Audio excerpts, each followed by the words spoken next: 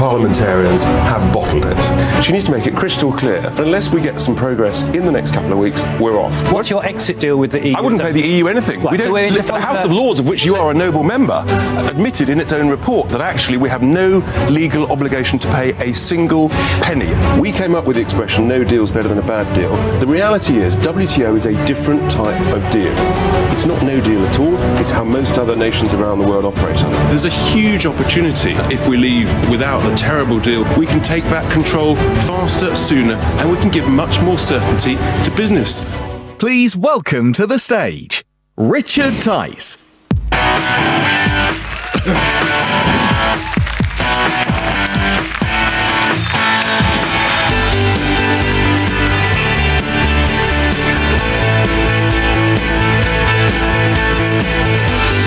Hello! Can you hear me in the stands? Thank you very much for coming. I'm not your favourite football team. But I have got some important news, ladies and gentlemen. You're all Brexiteers, hopefully. Many of you... Things are going well. And many of you, if not all of you, are supporters of Farage Football Club. The good news is, with 15 minutes to go, you're 1-0 up. We'll try and give you a running commentary as to the score over the next 15 minutes.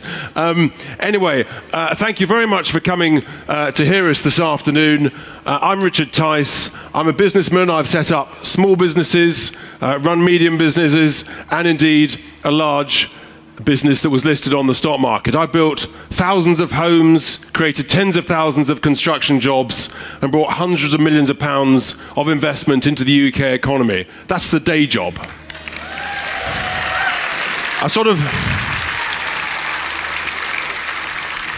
And rightly or wrongly, and we all make mistakes, but I was only ever, until recently, a member of the Conservative Party. I know. I'm sorry. As I said, we all make mistakes. Until I accepted the invitation to be chairman of the new Brexit Party. Because frankly, and you'll see it from the high quality of speakers who are all candidates to be elected to the European Parliament, you'll see there are so many of us who've just said enough's enough. We cannot let this utter shambles, the way our country is run, continue any longer. The truth is, ladies and gentlemen, we have been utterly humiliated as a country and a great nation.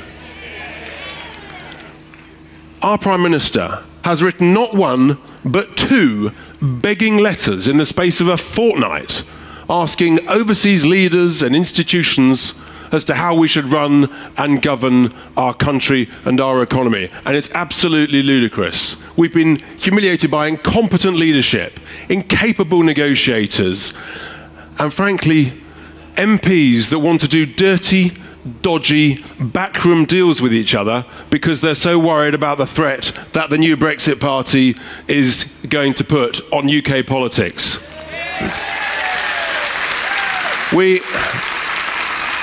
It's unbelievable that these Westminster politicians, they think it's a good idea to sign the worst deal in history, what's now actually basically a treaty. And it is truly a shocking deal. No one in their right mind would sign that. And of course, they've all been advised by the civil service. Well, that civil service has shown themselves to be completely and utterly not up to the job. And it's time for change. It's time for something different, ladies and gentlemen. It's time for the Brexit Party. That's why it's vital, it's absolutely vital, that all of us tell our friends, our family, anybody you know, we've got to vote in these European elections. It is so important. It's more important than ever, because we all know that Brexit is a huge opportunity for this country. It's an opportunity to be embraced with ambition, with enthusiasm, with aspiration, with confidence, and with belief in this great country. We at the Brexit Party, we stand for competent, common sense politics. There is so much we can do. The country is truly poised for change. Never has the appetite been stronger. Never, ladies and gentlemen, has the opportunity been greater for a new way of doing politics, a new way of running our country. Because with good quality people running our country, we can spend our taxpayers' cash better. We can invest it more wisely. We can make smarter decisions that will mean that actually we get the infrastructure and the public services that we truly want and that we deserve.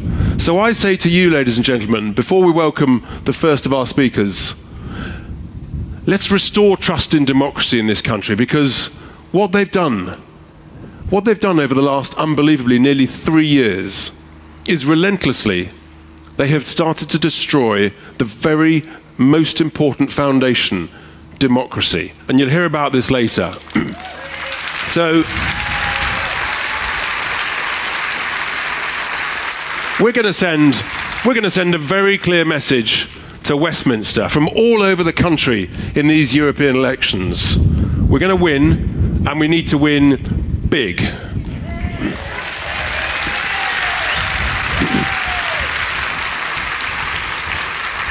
And that message is that we know, with the right people and the right leadership, that every opportunity is available to our great country, and that Brexit is a massive, massive opportunity, because we Brexiteers, we believe in Britain.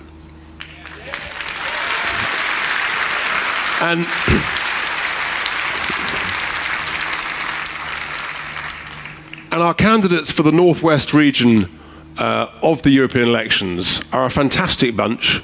We're going to hear from them shortly. The first one is an author. He's a TV commentator. He originally trained as a GP, so he knows about what's going on in the health service. He was actually, believe it or not, to those of you who remember John Craven and Newsround, okay, I admit it too, I remember as well. Wasn't it fantastic? So our first speaker, David Boyle, he actually was the first health commentator for children on Newsround just a few years ago. So let's welcome to the stage, David Bull. Please welcome to the stage, David Bull.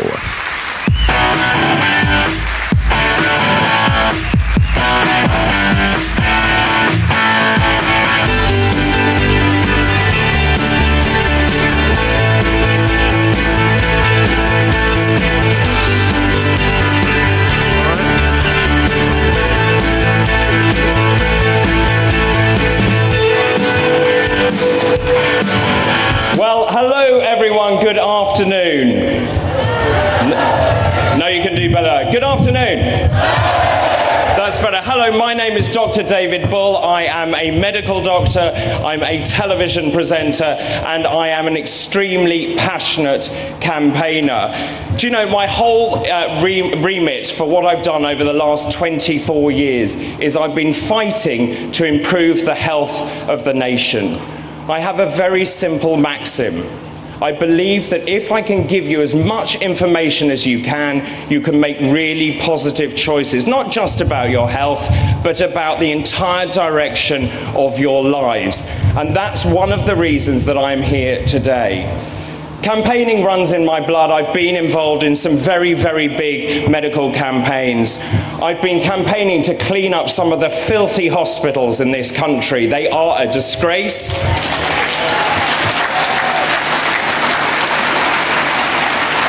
I've been campaigning so that now every single child that is born in Britain is now screened for the life-threatening condition cystic fibrosis.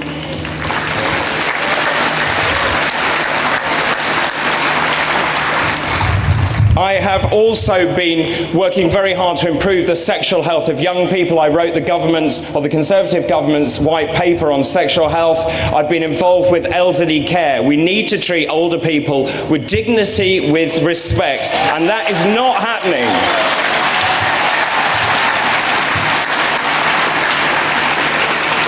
And I want every single child in a state school in Britain to have at least one hot meal a day. Children are not being fed properly, and if they're not being fed properly, they cannot concentrate at school.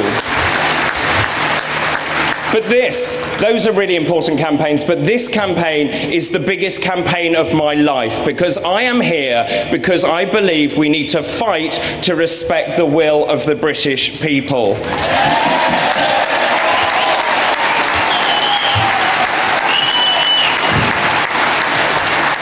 Because I think democracy is at stake. There's a fragmentation of democracy. And across the Northwest, when I'm here filming, talking to people, people are absolutely livid. They are very angry about what's going on, and it has united people across the political spectrum.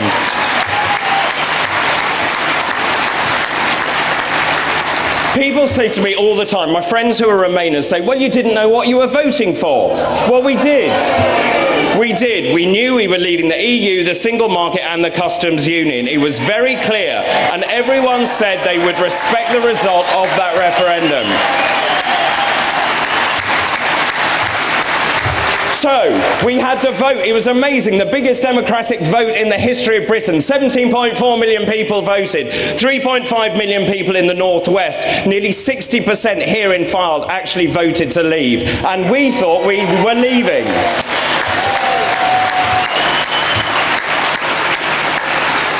But 3 years later, we haven't left. And why is that? The reason is that Westminster and politicians do not want us to leave across party. And it is simply not acceptable. They are doing everything they can to ensure that we don't leave.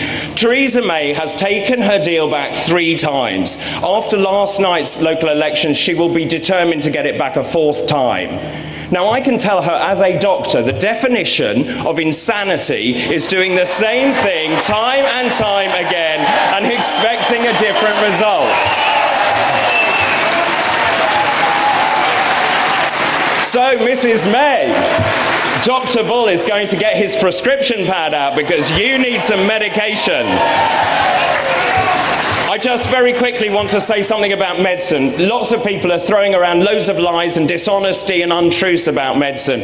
We are told the NHS, if we go to a WTO Brexit, the whole of the health system will collapse. There will be no drugs available. There will be no antibiotics. We are going to get the bubonic plague and all our limbs will drop off. This is what we are being told, and it is nonsense and it is dangerous.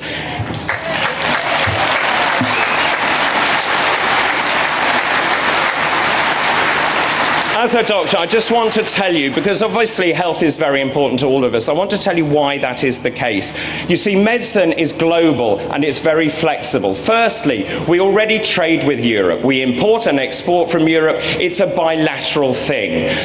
We already conform to European standards, and therefore a trade deal is very easy to do. Most pharmaceutical companies already have footprints in the EU and the UK. It's not an issue. This isn't about Europe, though. This is about the world. And if you look at the drug manufacturing around the world, let's look at one country, India. India makes 1/3 of the world's medicines now, generic medicines. By 2050, they will make half of the world's medicines. So who would you rather do a deal with, India or Portugal? Make your own mind up about that.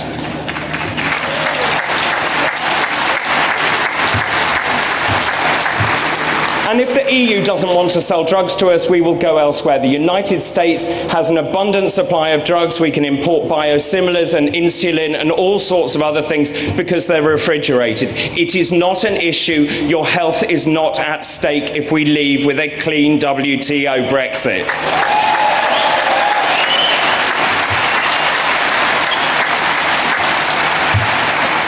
Fundamentally, this is about democracy. We have to send a very strong message to people in Westminster that their time is up.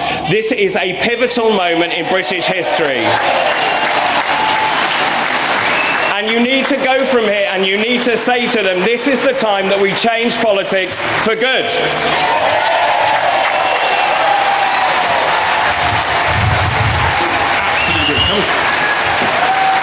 Isn't it great? David Bull, ladies and gentlemen, he's a star.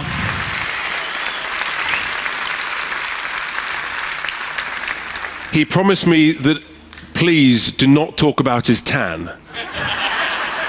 So I won't say any more. But I appreciate it's a bit chilly and we need a bit of audience participation. So, ladies and gentlemen, do we really believe in Brexit? When do we want it? I can't hear you. When do we want it? Thank you very much. And you what's that?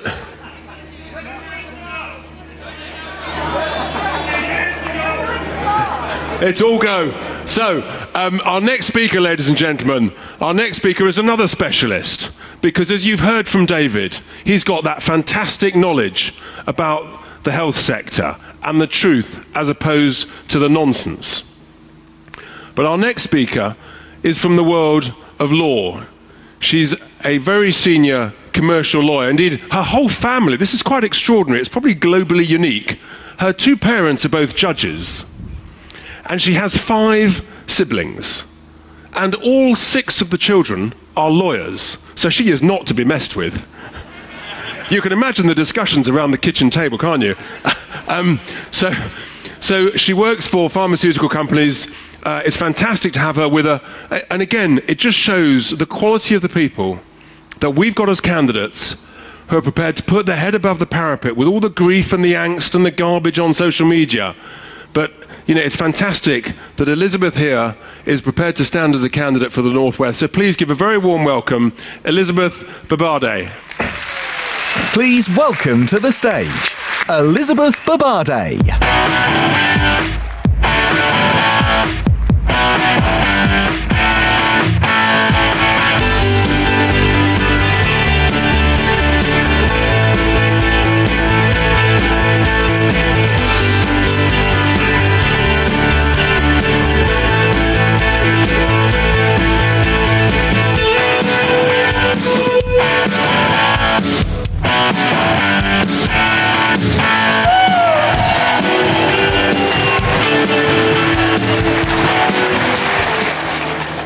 Hello, Flight. You guys look beautiful.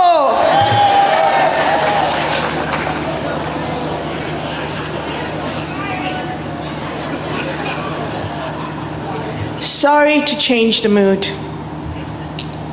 I want you to imagine with me a prison. A comfortable, luxurious, international prison. If I gave you a choice between moving from one part of this prison to a better part, or leaving the prison altogether, which would you choose? The Remainers would argue that generations unborn deserve the right to experience the freedom from moving from one cell of the prison to another without restrictions, no visas. We're here to present a better option, leaving the prison with its super exotic cells. The Brexit Party is about our right to leave prison. We want to leave. We know it's going to be rough in the short term as we get used to living in freedom again. Making our own friends, creating new networks, new local infrastructure, new trade deals, new policies, new industries. This will be hard. No one ever said it would be easy. But since when has the UK shied away from difficult challenges?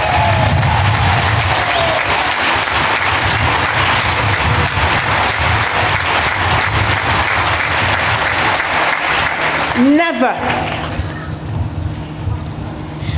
What the Remainers will fail to tell you is that the current EU membership is unsustainable in the long term.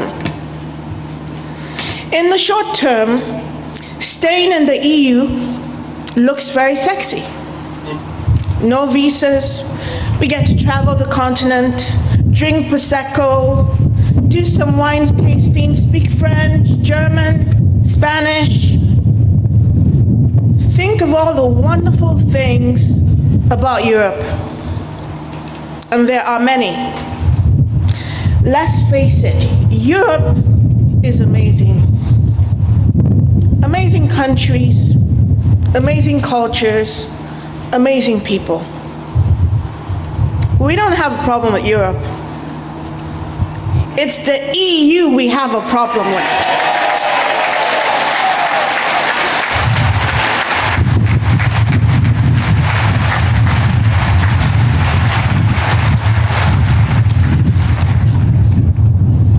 The government structure of the EU is not only akin to prison, it's a slow death for our growth.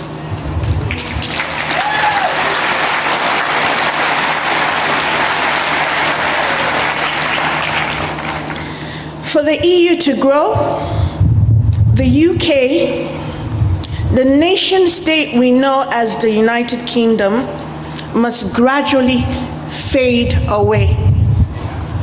That's just it. In 46 years of European Community's membership, the UK has morphed from being an industrial nation to becoming a consumer nation. We don't even feed ourselves. Most of our food is imported. No country can grow like this. We are growing other economies at the expense of our own.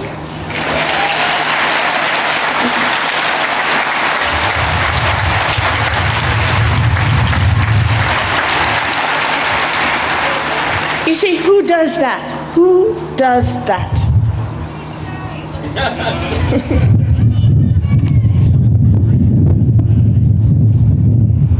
The reality is that consumer nations never grow. You can never grow by spending more than you earn.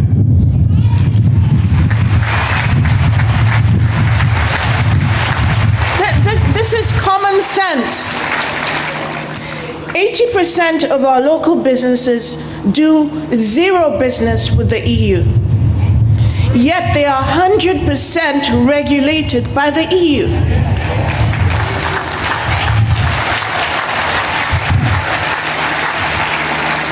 Most of our industries have been relocated by the EU to other EU countries, where they are funded by the EU budget.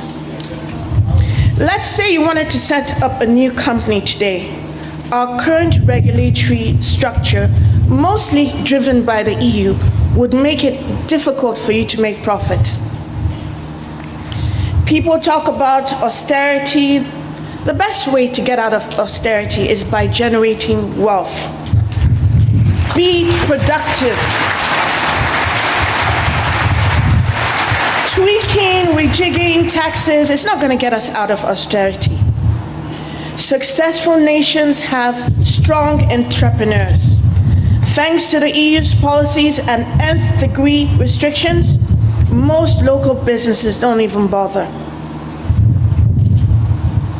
If we were free, we could focus on making this economy the economy of choice for entrepreneurs and small businesses.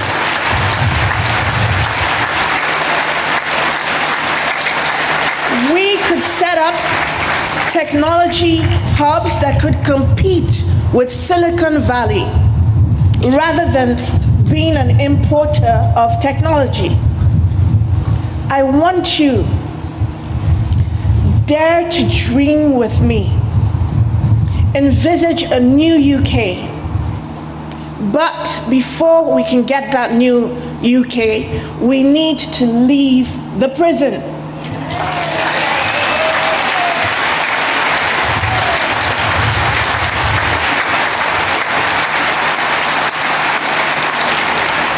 So it is time to throw away the shackles of this very bad project. It is time to be free. On May the 23rd, get to the polls. Our very future depends on it. Get out and vote.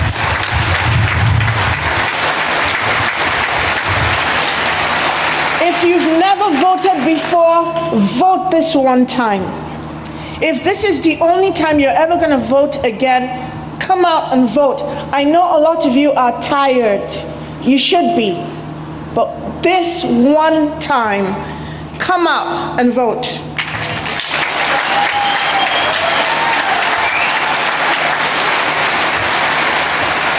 Because we need to be free. Thank you, everyone. Brilliant. Well done. Isn't she great? Give her a big hand.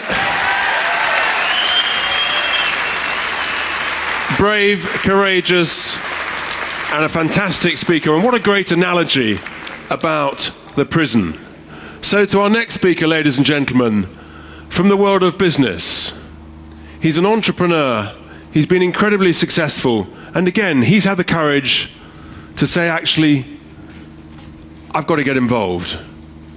The country deserves to be run better by people who know what they're talking about. An entrepreneur in the world of technology and the world of property. Please welcome to the stage, AJ Jagata. Please welcome to the stage, AJ Jagota.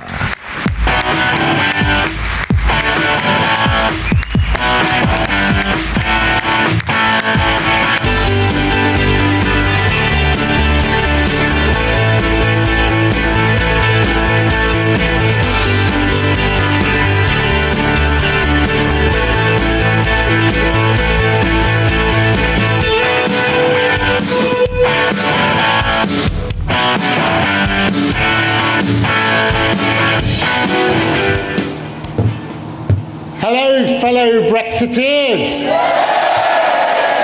It feels great to be here in Fylde. I feel excited and energised. And I tell you what, I am so looking forward to the 23rd of May. Are you?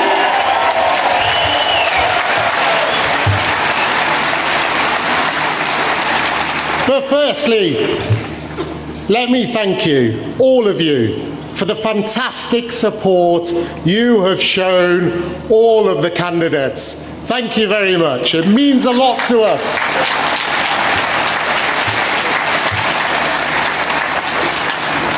So my name is AJ Jagota. I've created businesses in various sectors over the past 25 years. My parents came to Britain from India in the 50s. Thank you. I come from a working class family, like many of us. My mother worked in a factory. My father working as a coal miner for 40 years.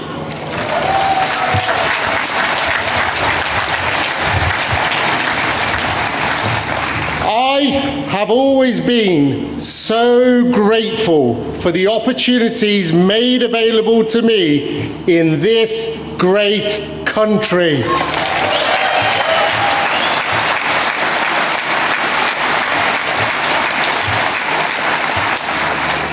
Both my parents are lifelong Labour supporters. So imagine though, their surprise when their only son joined the Conservative Party. And then imagine the shock when I was elected chairman of my local association. Yes, indeed. You can imagine some of the interesting conversations and debates we had around the dinner table. But friends, in January, I resigned.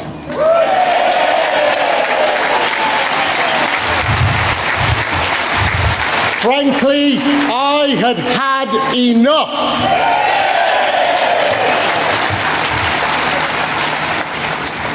Why had I come to this conclusion, you may ask?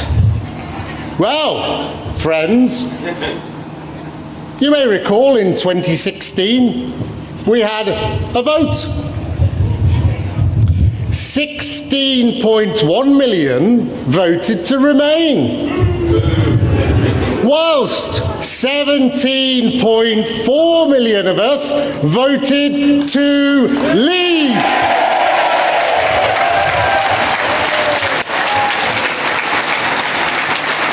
"242 constituencies across this great nation voted to remain, whilst 406 voted to leave. 3 regions voted to remain, whilst 9 regions voted to leave. So, all looks fine now, doesn't it? But my friends, in a faraway place called Westminster, there's a group, they call themselves MPs. They voted 160 to leave, whilst 486 of them voted to remain. Not only that, for the last 3 years, they have done everything to thwart that referendum result. That is why I decided to stand for the Brexit Party. And like you, I stand up for democracy. We can change politics for the good. And why do we need to change this politics for good? I shall leave this with you. Let me tell you what the two-party system has given us. Some of you may remember this, and I want you to join in with me. They've given us nothing but this. For those at the back that can't see, it's fudge. So with me, join in with me. What has the Conservative Party given us? What has Theresa May given us? What has the Labour Party given us? And what has our friend Jeremy Corbyn given us? I don't know about you, but I've had enough fudge for the last 3 years to last me a lifetime. So, my friends, we need to send a message loud and clear on May the 23rd to those people in that faraway land called Westminster. But you know what? We need your help. Not just on social media, via your Twitter and your Snap Numpty, and not forgetting the Clegg book, remember him? But more importantly, this is how we're going to win this. Talk to your family, talk to your friends, when you're in the pub, when you're on the bus. Make sure on the 23rd of May that we all stand together for democracy.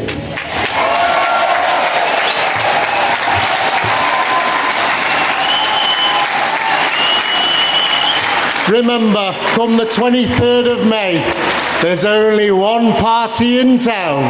It's the Brexit Party. Thank you.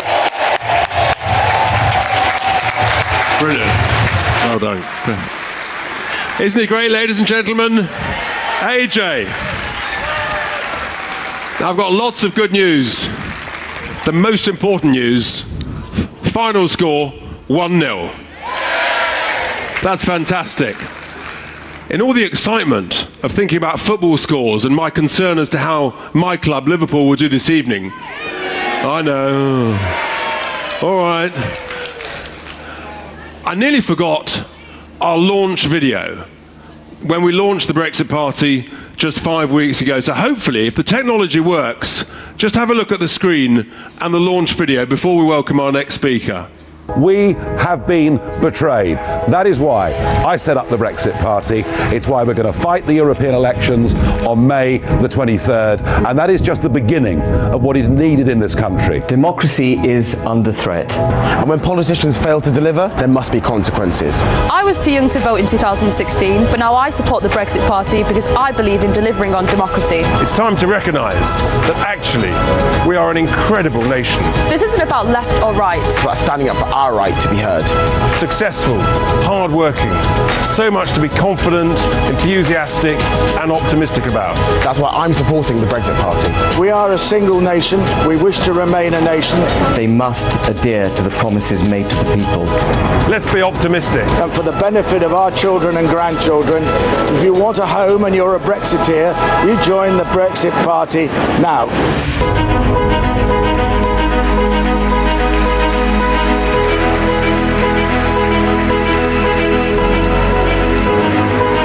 We can do so much better than currently we're getting from our members of parliament. We want to be an independent, self-governing nation, making its own laws, controlling its own borders, and being proud of who we are as a people. Join us, help us, support us, do what you can for us. We need change in this country, and we need it now. Britain needs the Brexit Party, and the Brexit Party needs you. More from our friend Nigel later, but our next speaker, ladies and gentlemen, also needs little introduction. She's had a very distinguished and indeed varied career. The first phase, what I call the warm-up phase of her career, was to be a Member of Parliament for 23 years for some party that we no longer like to talk about. She then saw the light and became a TV celebrity. She taught some of us, myself included, how to dance when she went on Strictly Come Dancing. And then she went on Celebrity Big Brother. She's a true star, an absolute patriot. Before we welcome her onto the stage, let's just see her on the video. We are in a complete mess. We've got the worst Prime Minister since Anthony Eden. We've got the worst leader of the opposition in the entire history of the Labour Party. And we've got the worst Parliament since Oliver Cromwell. And with that combination, we are actually engaged in the most important international negotiations for 50 years. No, let me finish this sentence, Adam, then over to you. There's a growing disengagement between the people and Parliament. And what I want is an overwhelming Brexit victory on May the 23rd. That's what I want. Please welcome to the stage, Anne Widdecombe.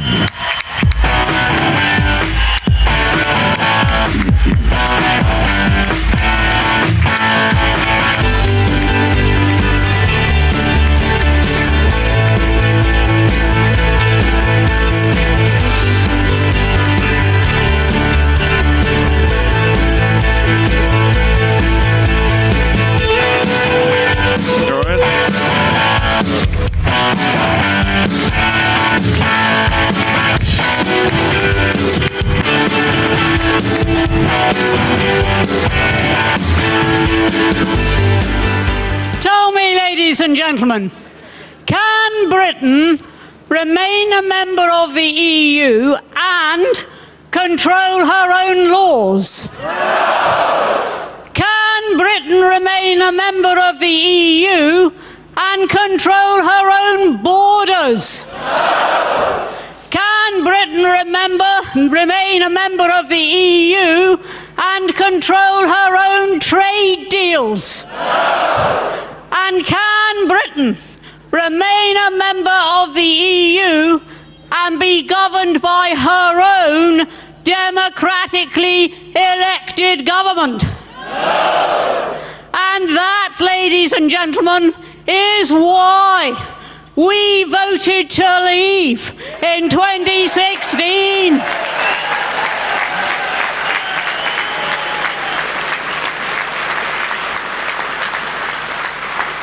And when those patronising nincompoops say during their dinner parties. Oh, poor things. They didn't know what they were voting for. That was what we were voting for Britain to become a sovereign state.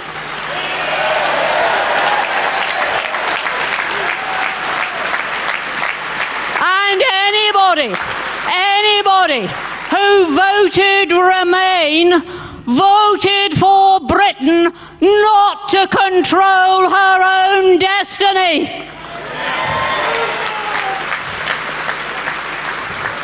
What sort of Britain wants that for their country? So that is our answer. Now, it isn't only the people who voted Remain, it's the people in Parliament, supposedly the mother of parliaments, which is behaving like a nursery.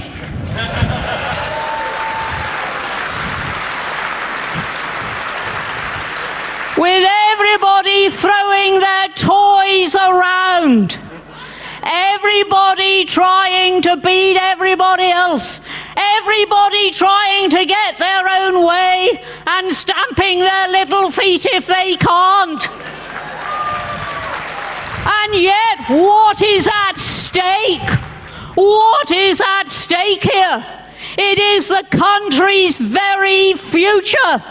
And they are squabbling like a bunch of kids instead of getting on and doing what the British people told them to do.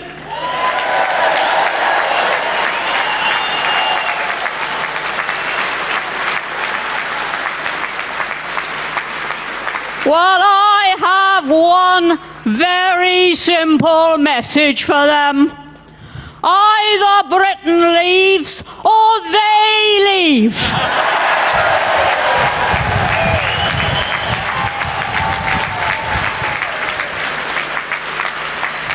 And when we say leave, we do mean leave. We don't mean standing there with one leg in and one leg out like some sort of crazed hokey-cokey. We mean being out.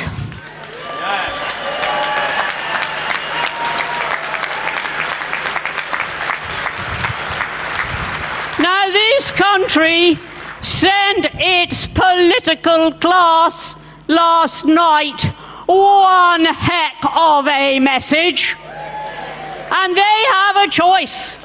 They can listen to that message, or they can do what I fear they may do, which is cobble together a deal that actually means being in all but name.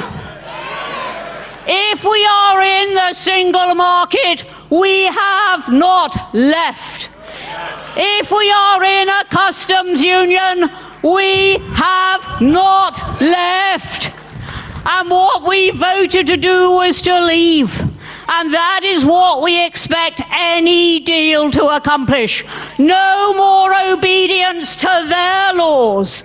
No more slavery to their rules. No more having to accept whoever wants to come across our borders just because the EU says so.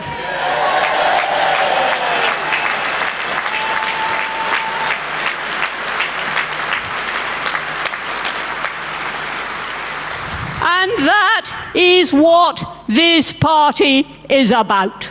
And if they don't deliver us what we voted for in 2016, then come the next general election, the Brexit Party will take over Westminster.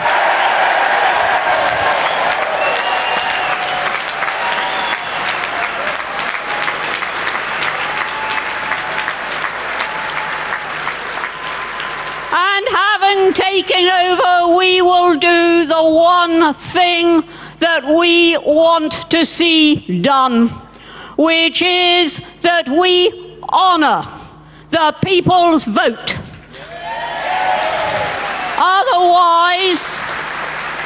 Otherwise, what is the point in voting? If government, and opposition for that matter, are simply going to ignore the results of a vote, why bother? So we will show them that we will ensure that they will not ignore the results of any vote, let alone a vote on a record turnout, a vote which produced a clear majority.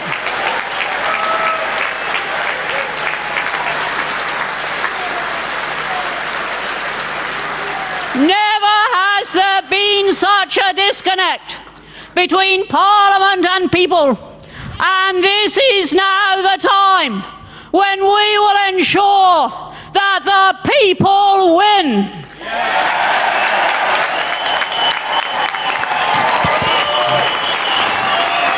Isn't she great?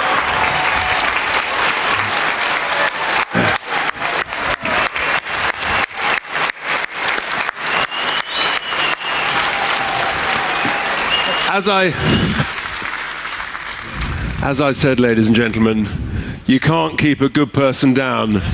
And the truth is, she's now on phase 3 of her career. She's still just warming up. Thank you, Anne.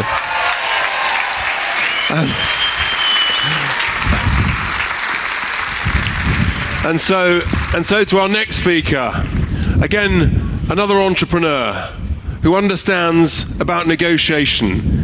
He understands about taking sensible risk, employing people, investing. He's an entrepreneur in the world of aviation and defence, and as you will see, ladies and gentlemen, he is without doubt this afternoon our most colourfully dressed speaker. Please welcome to the stage Gary Harvey. Please welcome to the stage Gary Harvey.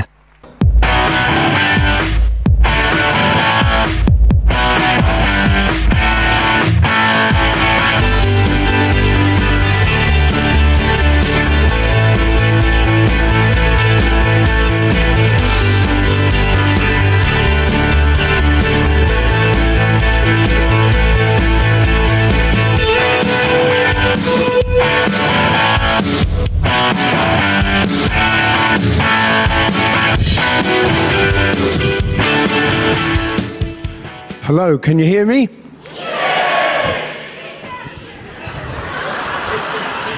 You can see me. Good, good. I want to leave an impression. Okay, you've probably already detected from my accent that I'm not from the Northwest. You've probably got a couple of questions already. One of them is, why am I dressed like I am? Do we have any football supporters in here? Whose colours are these? Norwich. Whose? Norwich. Norwich indeed. Well, hate to disappoint you, that's not my club. This was actually, this is a tribute to my late mother, who was a great Norwich fan. I have to admit that I'm an Ipswich fan. Shame. I feel ashamed. We're going down to the First Division. And tomorrow is our last game where we play in the Championship against Leeds, so I shall be there. We have some Leeds supporters in here. But the reason I'm here is because I care about the Northwest. Now, it may seem very strange that I have a southern accent, and I'm one of those southern softies, I guess you could say. But I'm actually not. I'm quite a hard, aggressive businessman, but I have a big heart. Everything I tell you now will be off the cuff, and it will be from the heart. And it's how I feel, and how I think every single one of you feel after watching the antics of Parliament. It's an absolute disgrace.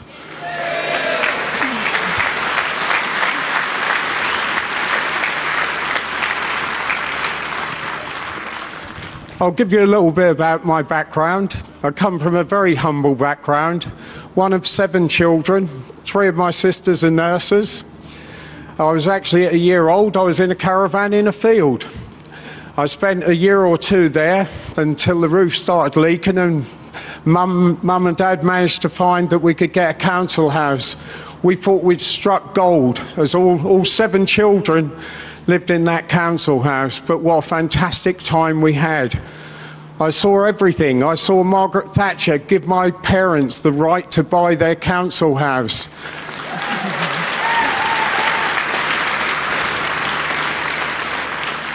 I was hugely, hugely proud that that's what the Conservatives gave my parents. And for that reason, I became a Conservative voter. All of my family, all 6 brothers and sisters and my parents were Labour. So you can imagine I was pretty well outnumbered right the way through. But it didn't change how we were. We'd sit at the breakfast table, sit at dinner, and we'd discuss stuff, and they couldn't get their head around why I was a Conservative. I have to say now, I really do wonder why I was a Conservative.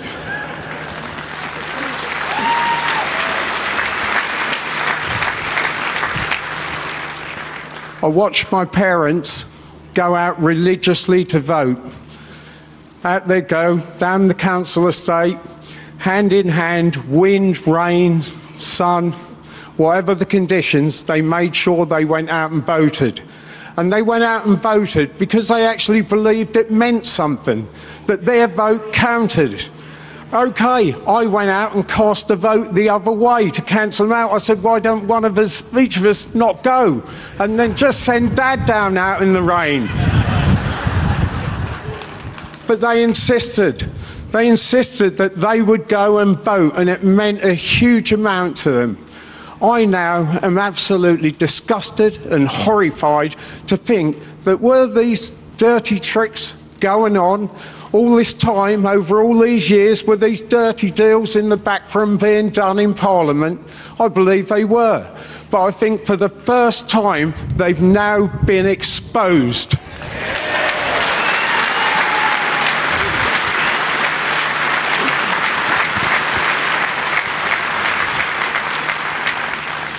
Thank you for your applause. It means a lot to me. I'm not a politician. I hope that come 23rd of May, I may well be, even if it is for a short time in the European Parliament.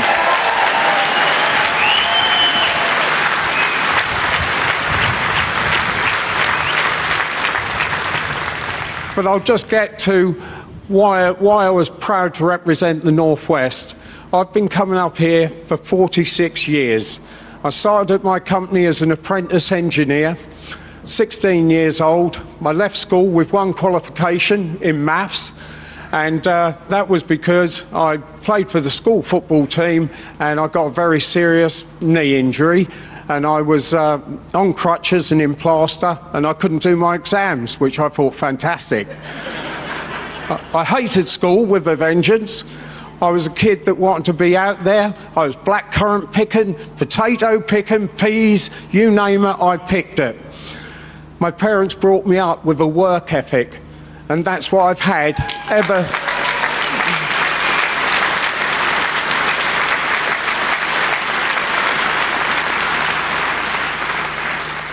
3 paper rounds teaches you a lot. 1 in the morning, 1 in the evening, and a Sunday one where you can't even carry the bag and your shoulders all cut, and it's like, geez. But you have, I'm a real person, like I say, I'm not a politician, but I had to get involved. There was no longer could I stand by and watch and see ordinary people, see my sisters, who I have to say, they all voted Remain. And I've had so many arguments with them. One of my sisters, she's the cleverest one in the family by a mile. Her 2 sons, one's a nuclear physicist, the other is a robotic engineer. Her concerns were they get all this funding into the UK, this where it all comes through Europe, and they won't have jobs and all the rest. Well, I said to her, I don't buy that argument for a start. Your son's been lecturing in Russia for 2 years. He came back from Russia and he went to Australia for 3 years. So I really didn't buy it. But what really got to me was the fact of the government frightening people. It was absolutely disgraceful.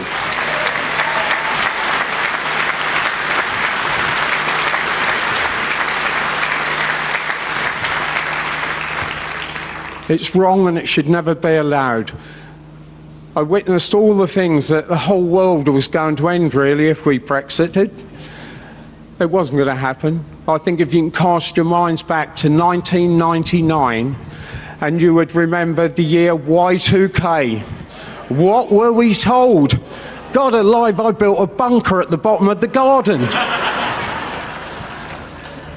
I actually did believe that we were, the whole world was going to end, because that's what we were told. Your kettle won't work, your fridge won't work, missiles will be going off during the night. Everyone was hiding under their beds. I mean, come on. And we've got exactly the same what we're being told now, and it is wrong, and we must not put up with it. We're not fools.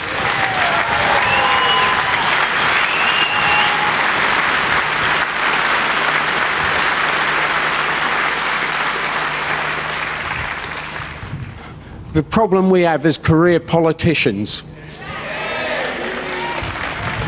They really have not experienced life.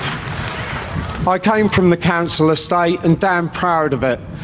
I've done deals around the world. In fact, 6 weeks ago, I was in America.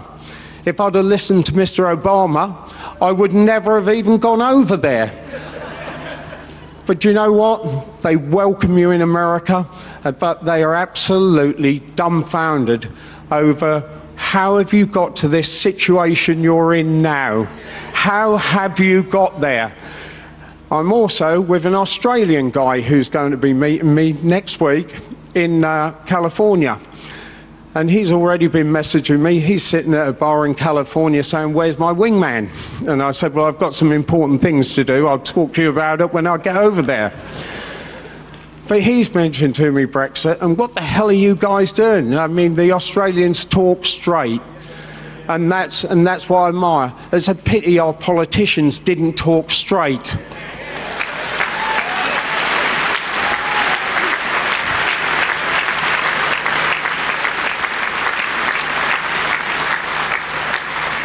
So all you ladies and gentlemen, boys, girls, I can assure you there is absolutely nothing to worry about when we Brexit.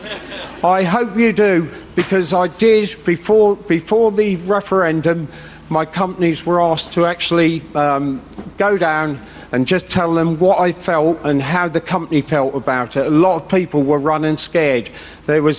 David Cameron was terrifying people with what he was saying, and it wasn't acceptable. Now, I went round to all those companies and I promised them this, and at the time about 450 employees around the country, one actually in the northwest, just outside Manchester in Wilmslow. I have a business. I went round those companies and I told them, you have nothing to fear. I said, if we leave and we vote to leave, there will not be one redundancy in our group, not one.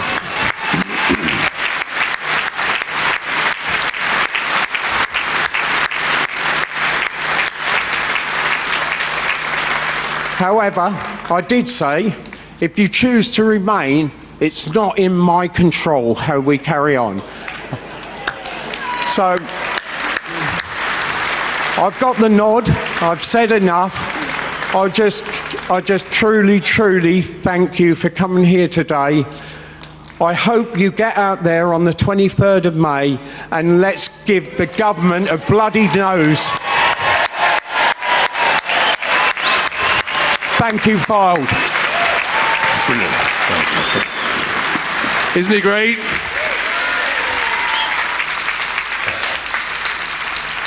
Fantastic, Gary. You'll be pleased to know, ladies and gentlemen, also, dressed like that, we appointed him our health and safety representative for the speakers. To our next speaker is a fantastic lady. She's an activist for free speech. She's an author and a pundit for TV. I won't say which channel. You may not like it, but anyway. She also wrote a book. I find that offensive. Please welcome to the stage, Claire Fox. It really is a watershed moment for democracy. The historic question posed to us is whether we're going to let democracy be overturned. As Labour's Tony Benn once said, democracy is the most revolutionary thing in the world. Too bloody right. Without it, we are voiceless subjects. With it, we're citizens with the power to change our destinies. Now is the time to take a step forward and to fight for our votes. Every last one of them. Please welcome to the stage, Claire Fox.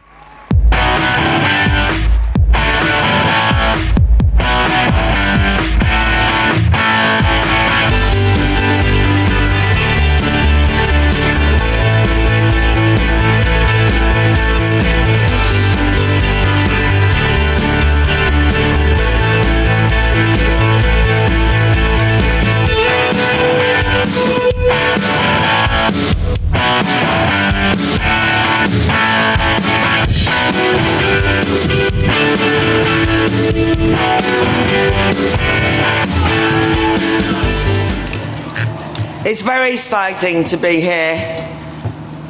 Brexit really has unleashed a fantastic wave of new democratic energy. The thing about the Brexit Party is that is capturing that energy and turning it into a new, fresh approach to politics. And it's invigorating, and it's really, really exciting.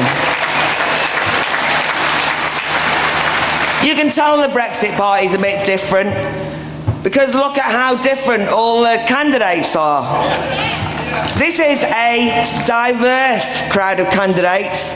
Now, I don't know, but in my world, in the media and in education, diversity is one of those dread buzzwords. Everything has to be diversity this, diversity that, and there's a lot of box ticking and tut-tutting and lecturing and all the rest of it. But you want to see real diversity, look on this stage and look out there to yourselves.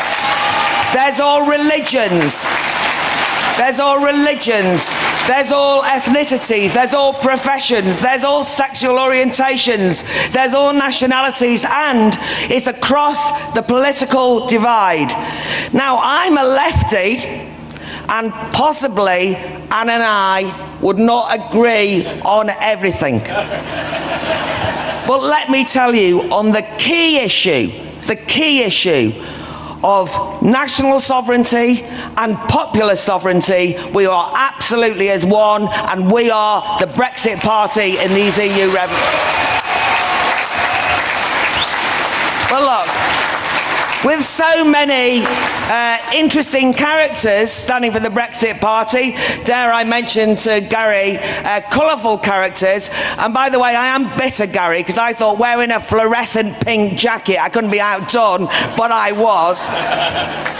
But anyway, with so many interesting characters, the commentariat, a lot of the media, they just don't know what to make of us. Because we don't fit into the usual mould of identikit, machine politicians, parroting lines and parroting spin. It used to be that so many of those, of course we know that those in Westminster, those technocrats and MPs, they all kind of like, they're very professional, and they do talk the democratic talk. But they don't walk the democratic walk. And the thing about the Brexit Party is that what unites us is that we walk the democratic walk. But of course the problem is, if you look at us, we're real people with real complicated histories and backstories and interesting lives, and they're going to throw a lot of bile at us, just like they did when they threw that bile at you, the electorate, post the referendum. You have had to put up with every vile slur and slander. One of the things which finally drove me over to vote, to stand as a Brexit Party candidate, was listening to David Lammy MP on the Marr show. David David Lammy might well be a brilliant MP for Tottenham, but it's on this point that I disagree with him. He went on TV and he said that fellow politicians who were hard Brexiteers means Brexit, no ifs, no buts, Brexit. He said they were worse than Nazis. That means he thinks that we're worse than Nazis. That is utterly contemptuous, offensive, and absolutely must be taken on. But you see, even though all of you have been slandered and called those terrible things, you're here today defiant. And we must use every establishment attack on us as an incentive to prove that you are decent Democrats. We're across the political divide. There are many Remain Democrats, by the way, and we must absolutely stand with them because they stand with us. And all of us will not be intimidated by their attempts at slandering us. It is absolutely and utterly humbling to be here. It's genuinely humbling to be here, to see you, that you've come out and that you're prepared to be here. I found the whole of the campaign since the referendum to be exactly humbling, but it's also invigorating. But I'll tell you, when the political establishment looks out, they aren't either humbled or invigorated when they look at you lot, by the way. They're absolutely scared, aren't they? You see, let's be honest, our political elite are not used to having to look the electorate in the eye. They're not used to having to explain anything to us or be accountable to us. They don't hardly know us. They have forgotten the political art of listening to us, their masters. They are our servants, but instead they've spent years bubble wrapped in their echo chambers in Westminster and Brussels, talking to themselves, making decisions on our behalf because they think they're better than us. And we're here to say different and remind them that they work for us. Just occasionally, and to give him credit, politicians do go out and meet big crowds. I remember, I don't know if you do, when Jeremy Corbyn, went and spoke, be fair, no sectarianism here. Anyway, he went out and he spoke at a massive crowd at Glastonbury. Great excitement. Jon Snow from Channel 4 was there saying he's a new kind of politician, he's talking to the masses. But anyway, at that Glastonbury rally, Corbyn quoted Percy Bysshe Shelley's poem, written in 1819, following the Peterloo massacre. But now, here in the Northwest, with all three Northwest Labour MEPs backing a people's vote, I say they are a disgrace to the left, and a disgrace to the memory of Peterloo, and a disgrace to that Shelley poem. They want to overturn our democratic vote.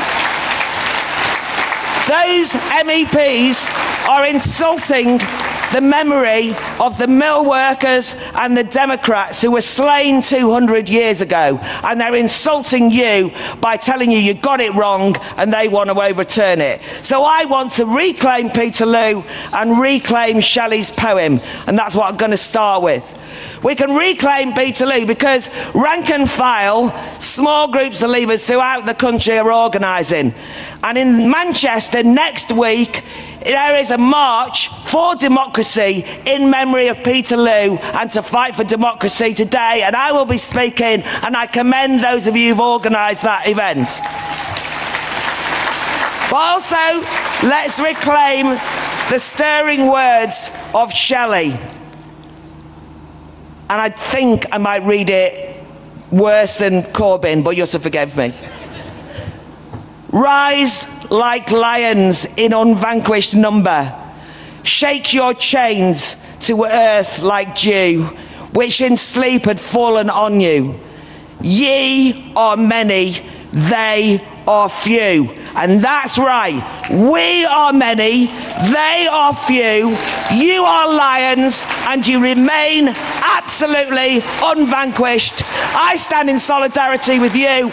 Vote Brexit Party. We will win.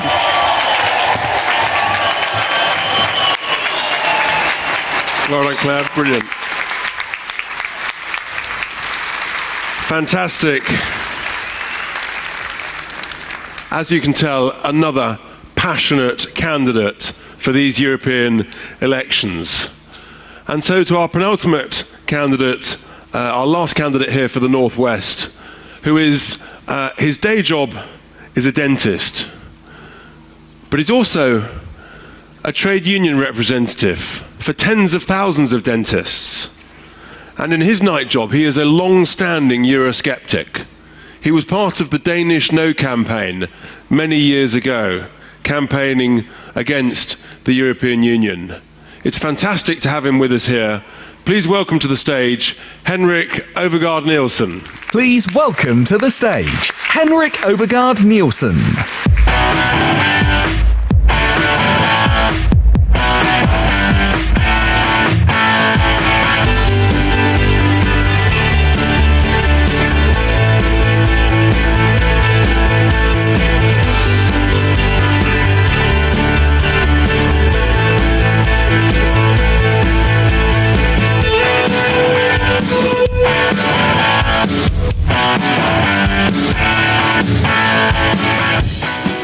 I think I need to have a word with the organisers here.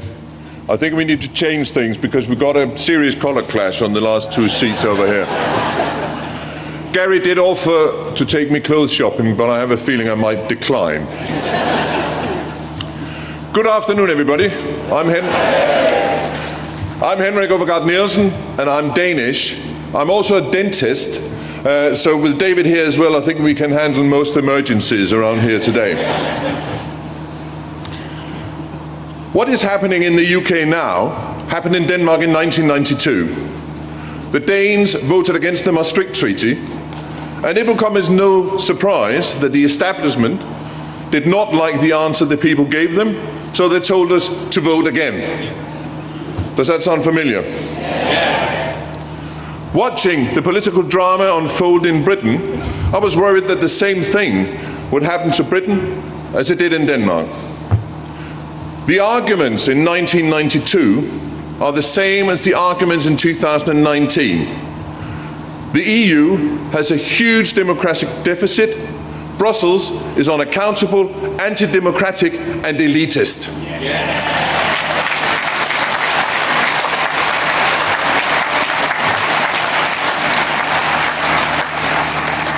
This takes power away from people.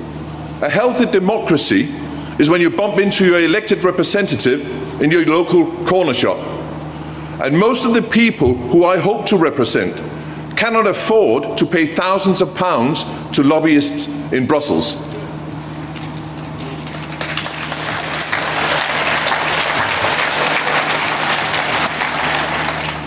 And isn't it a disgrace that the Labour Party is in favour of this?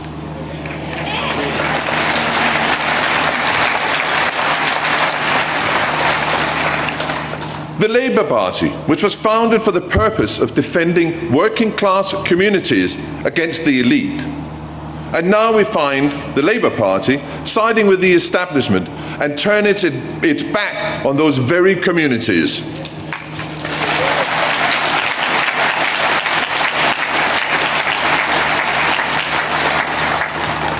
If you look at a place like Fleetwood, which was once England's third biggest fishing port,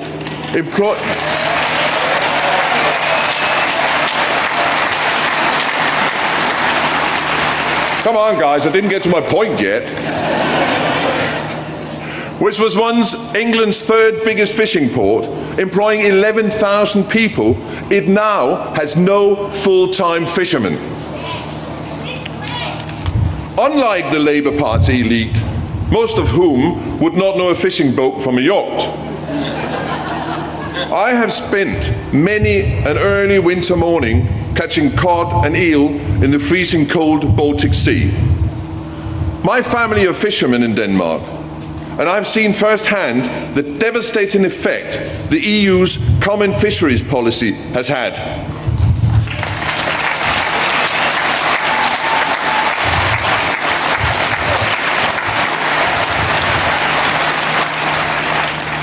What we need is to leave the EU and re-establish a 200-mile exclusive zone where all the fish belongs to us.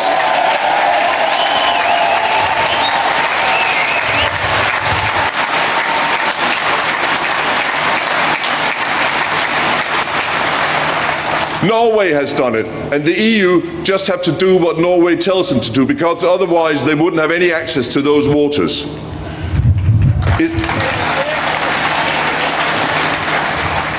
If we establish that zone, that would mean that we could again catch our own fish and be self-sufficient instead of importing over 40% of the fish we eat, as we do at the moment.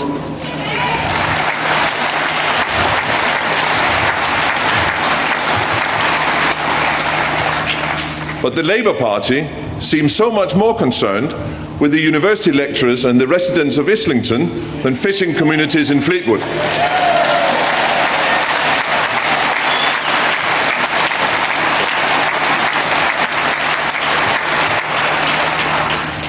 And this is why it is essential for you to vote for the Brexit Party, because it brings together people from all backgrounds and challenges the dangerous stereotype which media outlets like the BBC push.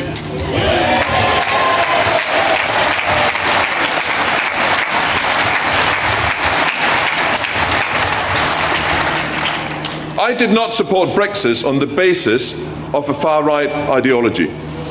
I am far from the xenophobe Chucker and his chums have claimed make up 17.4 million of their fellow citizens.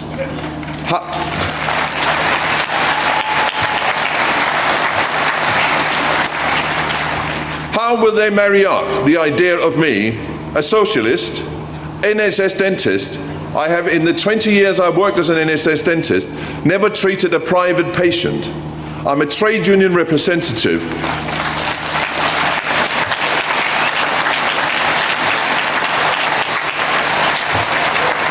You're ruining all my punchlines, right?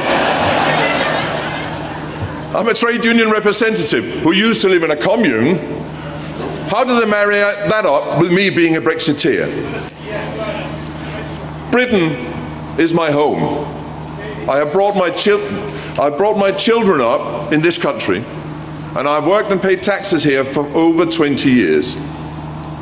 What happened in Denmark was that democracy was overturned, voters ignored, and the decision of the people cast aside, and I will not let that happen to the country I now call home.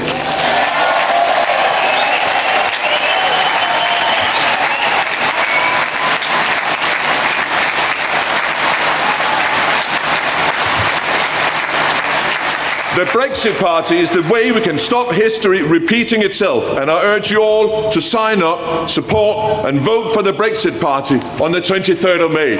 Thank you very much. Brilliant.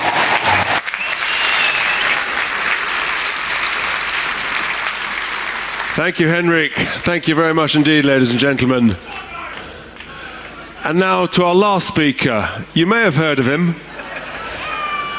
He needs little introduction to any of us, and without question, he is probably the most influential person to have an impact and a real part in history, political history in this country in the last 70 years. You talk about courage. What he's done in the face of abuse, threats to himself and his family has been extraordinary. That continuous commitment to our great country. Before we welcome Nigel to the stage, let's just see him on the video. We have a parliament that is now completely out of touch with our country. I think politics is broken. Our task and our mission is to change politics for good.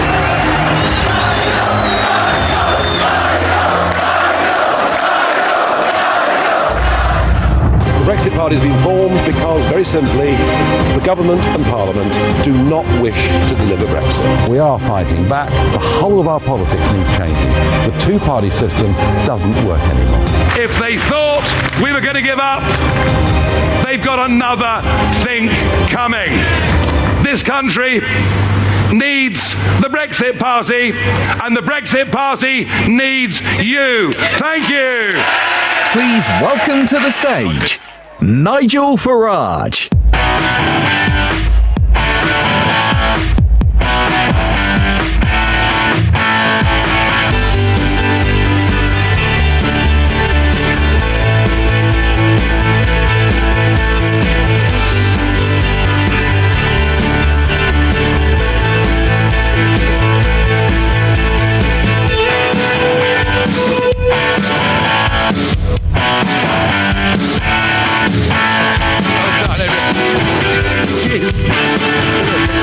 Loved it all.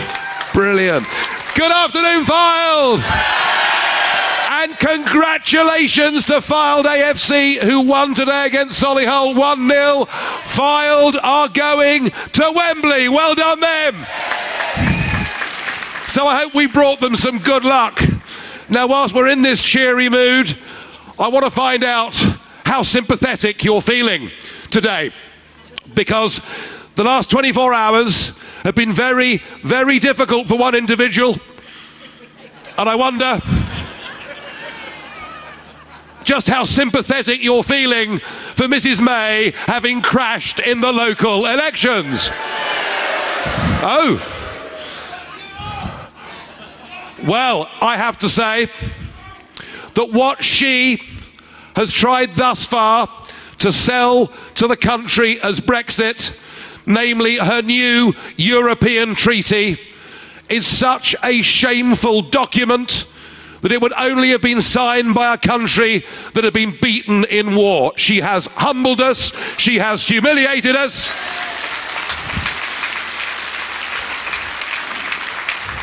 And my view is that if you think Thursday night was difficult for the Prime Minister, well, you ain't seen nothing yet, let me tell you.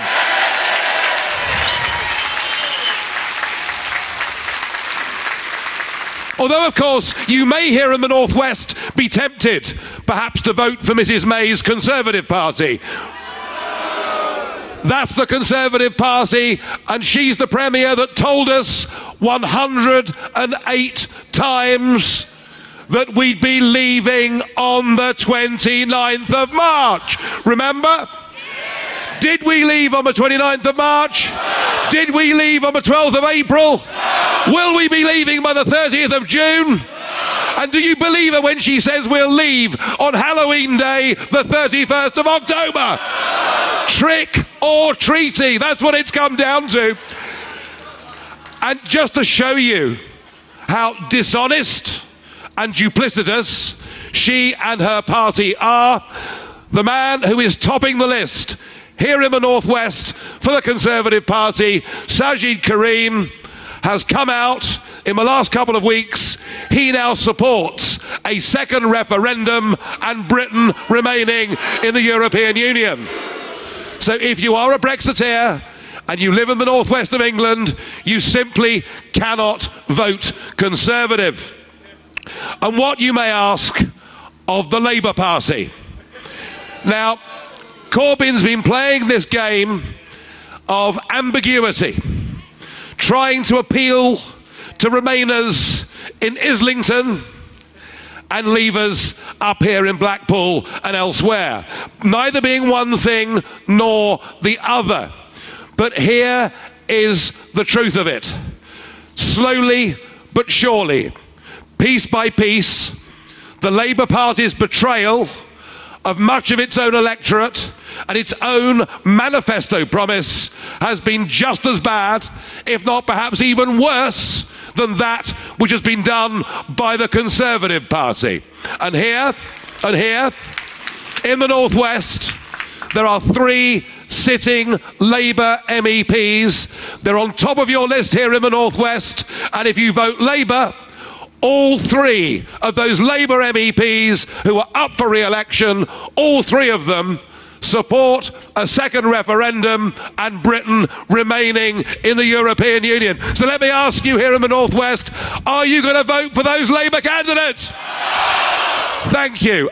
And when you really think about it, you could, I suppose, vote for Chuka Ramuna's party, but I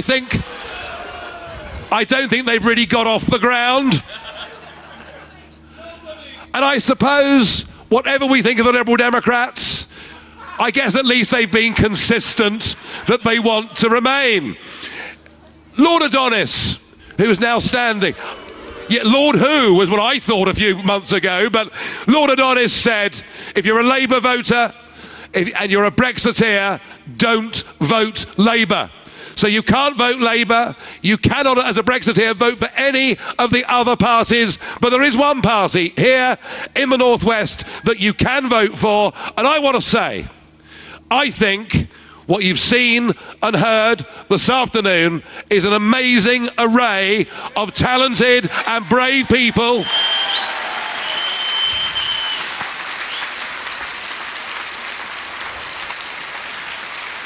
and they need your help, they need your support, they really do. You know, when you think about it, that referendum on the 23rd of June 2016, we were told by everybody that the way we voted would be honoured and implemented. Remember that leaflet that David Cameron put through everyone's door? Spent 10 million quid of our money telling us how terrible it would be if we voted to leave, that jobs would go, investment would go. We even had George Osborne telling us there'd be an emergency budget, interest rates would go up, taxes would go up, 500,000 jobs would be lost immediately. We had President Obama coming across and telling us, you know, we'd go to the back of the queue, and despite everything, despite all the threats, we, the British people, voted by a big majority of 1.3 million votes.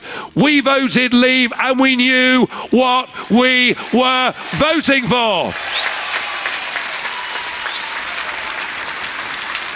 If there's one thing that really drives me mad, it's being told again and again.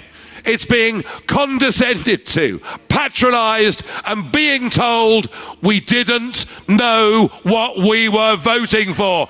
Well, I think we did know what we were voting for.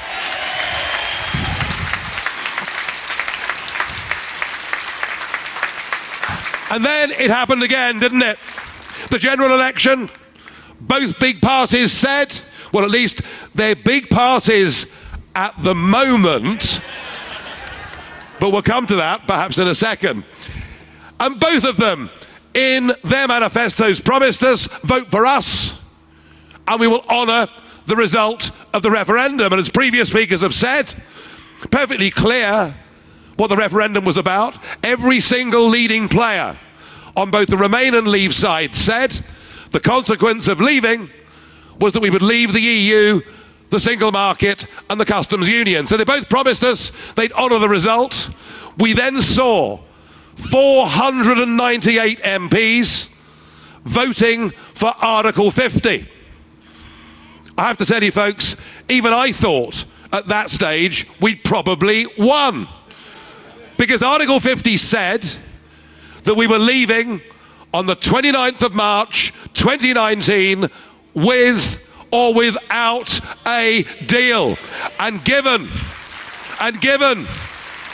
that Mrs. May's deal is actually a new European treaty that in some ways is worse than the current terms of EU membership, we should have left on the 29th of March with no deal and been free.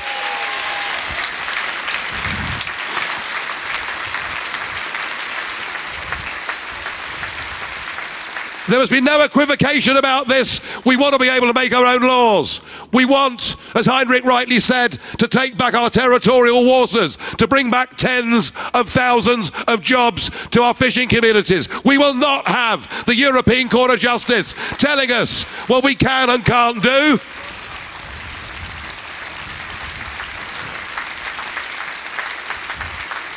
And as far as the £39 billion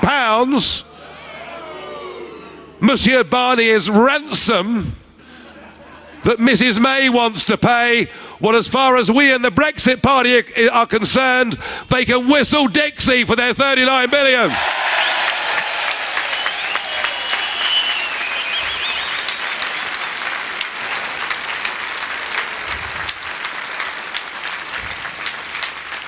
But you know, this is about more than just leaving the European Union. There is something absolutely fundamental at stake here. Can you imagine if in an African country there'd been an election or a referendum that had been overturned? Many of those in the Remain camp would right now be having fits of the vapours, demanding that the United Nations was sent in and that democracy must win through.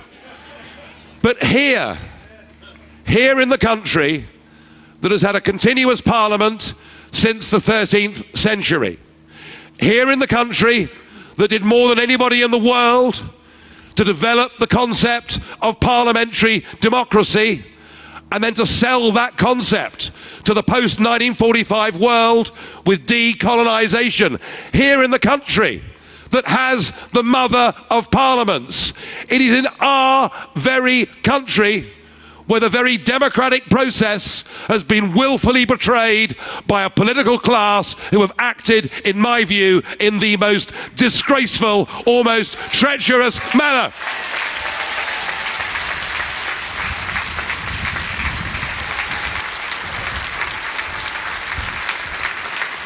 So we are fighting these elections because we're standing up and fighting for the very principle of democracy, for the very principle of self-determination, and for the very thing that those generations that went before us made massive sacrifices to defend.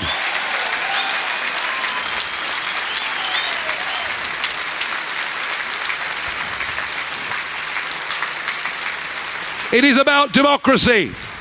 It is about that bond of trust that needs to exist between government and people for a country to operate successfully. It's about how the rest of the world views us.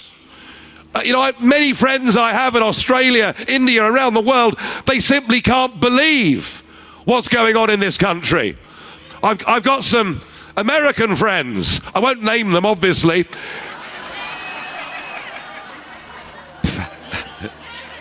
but I've got some American friends who simply cannot believe what is going on.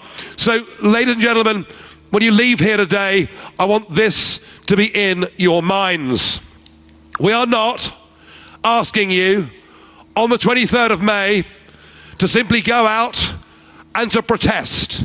This is about more than just fighting back against the establishment. More than that, important though that is. Our ambitions are much higher than they've ever been before.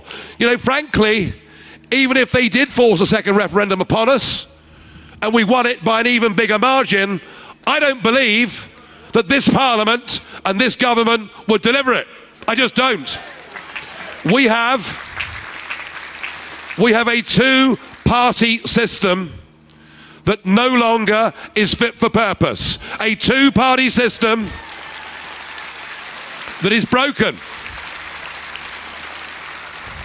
A two-party system that serves nothing but itself. We have a parliament that is out of touch with the nation. We have a civil service who've given up on any idea of being independent, and many of them are now active Remain campaigners. Our system is rotten to the core. And what we need to do is to change politics for good. We need a peaceful political revolution in our country, and we are standing here, as I say, not just for the next 3 weeks, but we are going to win back our birthright. We are going to win back the ability of our nation to be democratic. So I have to ask you, are you with us? I want you to join us as a registered supporter. I want you to talk to your friends and your neighbours. I want you to take that message out everywhere you go and tell people Britain needs the Brexit Party and the Brexit Party needs you. Thank you. We're a bit over time. There we are. Thank you. Thank you. Now, as you can hear, ladies and gentlemen, he hasn't lost his touch, has he? He may have travelled a little bit, but he hasn't lost his touch and his love and his passion for this great country. And we've just got a few questions that are just going to ask before we go. The first one is, of course, Nigel, you know, politics is a serious business. But the first one is, Nigel, what's your favourite beer? Well, now, it is true that up until a couple of weeks ago, I'd never been photographed in public without a pint in my hand. This is true. However, much as I think we need to enjoy life and have lots of fun, and goodness me, there's quite a lot to laugh at, isn't there? But actually, I'm taking this campaign so seriously. I realised at Christmas I'd by no means fought my most serious battle, and right at the moment, Mr. Chairman, I'm off the beer, getting fit, because we've got a political class to beat on the 23rd of May and going ahead. You heard it here first, ladies and gentlemen. I must be having an impact on him. The next question is for Anne. Anne, are you worried that there'll be a stitch-up by the Tories and the Labour Party on the withdrawal agreement, given the results of the local election? There will undeniably be an attempt at a stitch-up, and we will stand against that attempt. And we will make quite sure that if they do try to betray our country with a stitch-up, we will have them out at the next election. Right.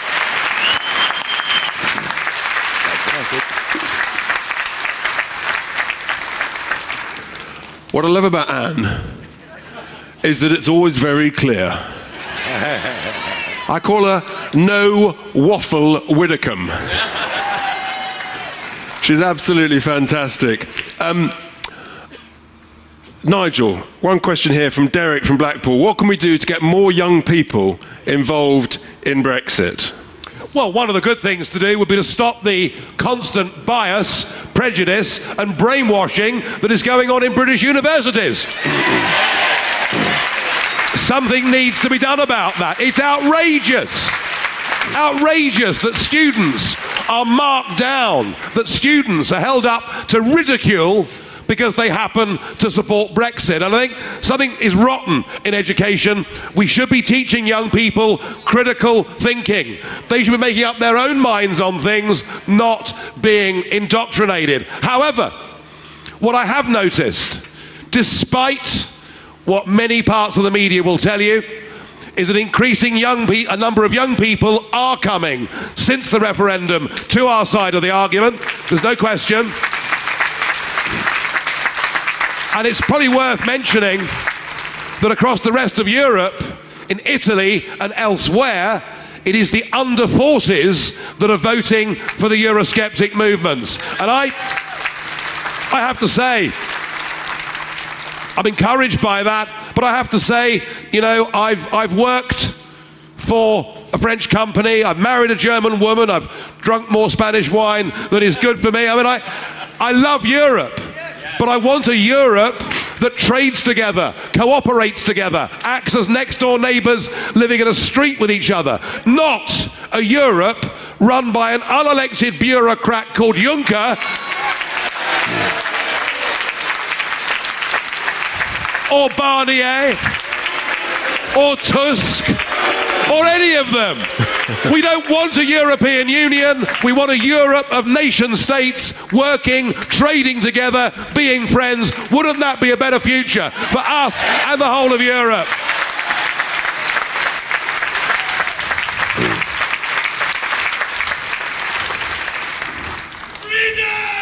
There we are. I think we know where we are.